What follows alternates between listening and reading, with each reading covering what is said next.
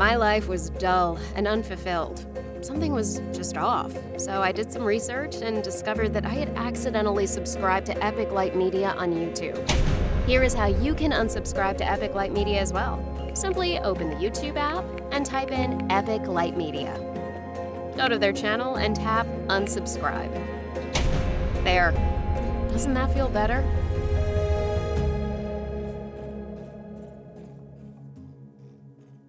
Lynn doesn't know this, but before she came here, we actually worked on this lighting setup for like 3 hours. Lynn, what do you think about all of this stuff? Another week and so many hours. Never impressed with the lighting, never grateful.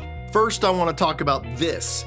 This is a 20 by 20 non-bleached muslin. This is very soft and it's very warm. So it's taking our daylight balanced lights that are behind it, a 600D and a 1200D, and it's warming it up a lot. The reason why it's here is because I wanted a very, very soft wrap around Lynn's face, thinking that maybe in the viewer's eyes, this room has more windows going across it. Through this window, there's a couple other things going on. We have an aperture nova at 3200 Kelvin, just to warm up these shears a little bit. Next, we have a strong slash of light coming in onto the couch, hitting Lynn's hands, her legs, and the side of the couch. That is being achieved with a 600X with a Fresnel lens with barn doors attached to get this harsh light coming through the window. We didn't want it to be hitting Lynn's face though, so we're using the barn doors to really control it.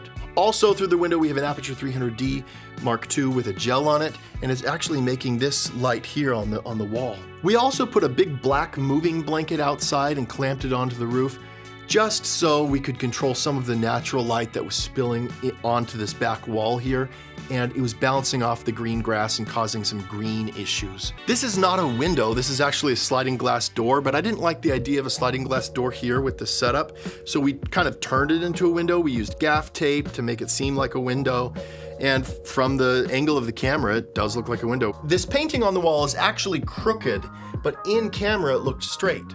I don't know why. We were just having a hard time with the shot. Finally, we made it crooked and everything started looking a lot better. It was falling into darkness though, so we used this Amaran 2-foot light bar to illuminate it, kind of thinking like, okay, people have paintings in their house with a little painting light above it. So that's kind of simulating that. And I think it looks pretty natural because it's coming from a high source, like the house has house lighting somewhere. Here we have the Amaran Light Matte F22C, which is a 2-foot by 2-foot light that can do pretty much any color. We have it at 3200 Kelvin. And my idea here was, okay, we got this strong slash of light. It's probably hitting furniture, the rug, the floor.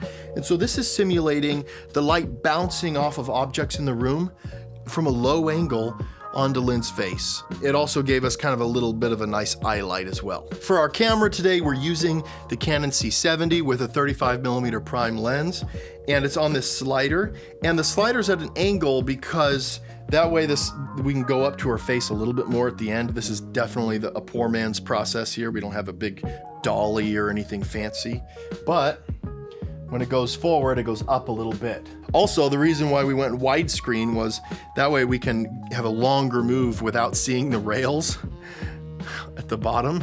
And it also looks cool. And it looks really cool. For the close-up phone shot, I grabbed a 100mm 2.8 full-frame lens from Canon. The reason why we're using full-frame lenses is because this has a Metabone speed booster on it, so the C70 becomes basically full-frame. The couch was too bulky, it was in the way, so we couldn't get the angle right. So we moved the couch out. Now she's sitting on a bench, so we were able to get the camera right where we wanted it. She was getting too dark on this other side, though, and her hair was falling into darkness too much, so we used this bounce. This little Amaran light, we actually moved it even closer to have this beautiful soft light coming from beneath her hand there.